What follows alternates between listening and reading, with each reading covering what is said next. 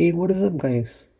So in the last video, we had discussed about what type of RAM should you buy and how to get the maximum performance out of it, as well as not spending too much on outdated hardware, which is really important. So today we are going to jump into a couple of games and test out how they perform with different RAM memories or mixed frequencies. We are also going to see whether upgrading from a 4 GB of RAM to 6 GB of RAM and lastly to 8 GB makes any performance differences. So in the first test, we are going to play some games with two 2 GB sticks of 1330 MHz DDR3 RAM. Secondly, with a mix of one 4 GB 1600 MHz and one 2 GB 1330 MHz RAM. And thirdly, with both 2 GB sticks of 1600 MHz RAM for a total of 8 GB. I will not be recording with an in-game software to prevent any FPS loss. Instead, I'll be using my phone to record my laptop screen instead. Now in Grand Theft Auto 4, in the previous video I had mentioned that this game can possibly run on anything with the right resolution. But when it comes to maxing out the graphical settings, we really need some high spec hardware. Now as I have set all the graphical settings to as much low as it can go, as well as I have set the low resolution, we can see that the game is alright and playable, but enough for us to understand the story, but not a very good experience. I played this game almost 8 years ago and it's still a lot of fun even today. Even on the 8 gigs of RAM, we can see no performance difference, but the time that the game took to load was reduced. Sadly, this laptop won't be able to run the very enjoyable Grand Theft Auto 5, which many people would want, and I have showed it in a past video and it ran really poorly. Moving on to the next game is Crysis 3. Now I really wish that my laptop could run the remastered versions of Crysis, but this is what I can enjoy, and of course it can run Crysis 1 and 2 as well, so I might as well run the latest in the series.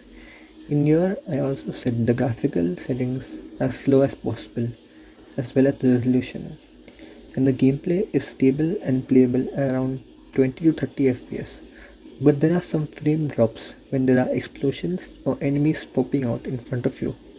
The loading times for the save games and also starting a mission is greatly reduced when I swapped in that for that extra RAM. For all you racing fans out there, I'm sorry, but this laptop can't run any kind of Forza Horizon games. So I decided to jump into Need for Speed Most Wanted 2012, which is also a very good modern classic prior to its best known original Need for Speed Most Wanted 2005, which we all loved playing as kids. However, here too, the gameplay was set to the lowest as it can go. The game was particularly enjoyable, but it was difficult to control the car due to massive frame drops. But if you need to play it, you can, of course, on the 8 GB of RAM. The loading time between switching the cars was greatly reduced once again, and even while crashing the car, the frame drops were also a bit less.